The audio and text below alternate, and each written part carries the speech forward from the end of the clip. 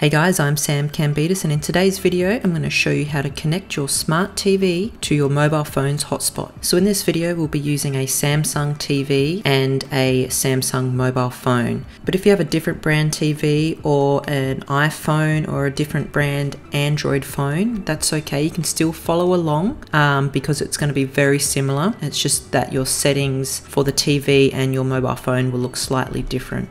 Okay, so the first thing you want to do is get out your mobile phone, and we're going to scroll down from the top and just check that our mobile data is turned on. And then you want to navigate to your phone's settings. And in here you want to look for your phone's hotspot. So on the Samsung phone it's under connections, and then mobile hotspot and tethering. And then we can see mobile hotspot, we'll click on that. Okay, the first thing you want to do when you're in here is make sure that the band is set to 2.4, not 5 gigahertz. It's not going to work on 5 gigahertz, so you want to change that to 2.4. So once you've done that, just take note of your network name. Mine is Android Hotspot, and your password. You can change this. I would recommend using a better password than the one I've got. This is just a test for this video. Then once you've done that, turn your hotspot on. Okay, so I'll quickly show you how this is done on an iPhone. You want to go to your settings and then to personal hotspot. And then you can see down the bottom here we have maximize compatibility. So your iPhone by default is set to 5 gigahertz, and by switching this on it's going to switch it over to 2.4 gigahertz. Okay, so we want to turn the hotspot on now, so you just go allow others to join, and then if we scroll down here you can see the name of the hotspot is called iPhone. Then if we just scroll back up a little bit, then we can see the password for the hotspot. And if you click on that, you can go in and change the password or view the whole password, because you can see it's cut off a little bit there. Okay, so now we'll head over to the TV and turn it on. And then we want to press the home button if the menu is not already appearing, and this will bring us to the settings. It should be very similar on most TVs, but you're just looking for this settings cog.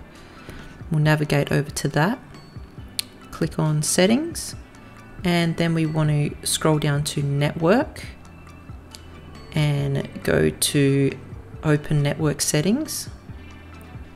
Then here we want to click wireless, and this is going to open up and show us all of our Wi-Fi networks that are available to us. So whether it's your home Wi-Fi if you have one, or in here we can see our Android hotspot, which is my Samsung phone. So let's scroll down and click on that one. And then we're going to enter the password that was displayed in the hotspot settings on your phone. And then click done. And so now we can see it's trying to connect. And there we go, we've got a tick. We are now connected to our phone's hotspot. So we can close out of the settings now and go test it out. So let's just go over to YouTube and we'll select a video. Okay, so that's working. And if you do run into any issues, make sure you double check that your mobile data is turned on and that you are on the 2.4 gigahertz band on your phone, or you've turned on the maximum capabilities on the iPhone. And also checking your phone's reception. So if you've only got like one bar and you have a really bad reception in your house, you might find it's having trouble connecting. I had about 2 bars on my phone and it worked, so you should be okay, but that's just something to keep in mind if you're having issues. The last thing I wanted to mention is that when you're using your phone's hotspot, you are using your phone's mobile data. So keep that in mind when you're watching Netflix on your TV or any other streaming services, that it will chew through the data pretty fast. So make sure you have a pretty big mobile phone data plan. Otherwise, you're probably going to end up paying for that.